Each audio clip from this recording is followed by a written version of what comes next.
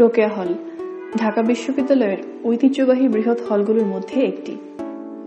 বিশ্ববিদ্যালয় প্রাঙ্গণের কেন্দ্রস্থলে এর অবস্থান। 1971 সালে বঙ্গবন্ধুর ঐতিহাসিক 7 মার্চের ভাষণের স্মৃতিকে স্মরণে রাখতে এই রোকেয়া হলে নির্মাণ করা হয়েছে 11 তলা বিশিষ্ট 7 মার্চ ভবন। 88 কোটি টাকা ব্যয়ে নির্মাণ করা এই ভবনটি 2018 সালের 1 সেপ্টেম্বর উদ্বোধন করেন প্রধানমন্ত্রী শেখ হাসিনা।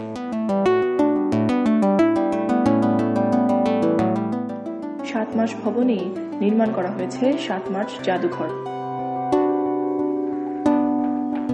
7 মার্চের ঐতিহাসিক ভাষণের ভিডিওটিকে প্রদর্শনের জন্য রাখা হয়েছে এই জাদুঘরে। জাদুঘরটি পরিদর্শন করলে আপনি দেখতে পাবেন মহান মুক্তিযুদ্ধের দুর্লভ কিছু আলোকচিত্র।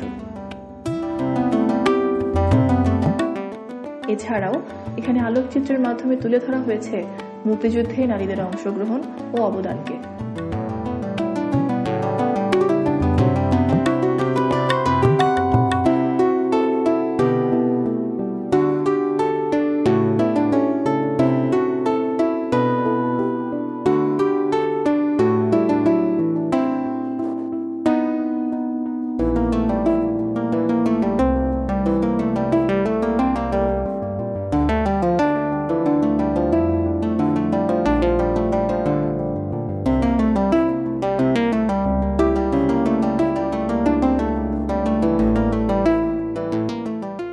সাত মার্চ জাদুঘরটি বিশেষ বিশেষ দিনে দর্শনার্থীদের জন্য উন্মুক্ত রাখা হয়।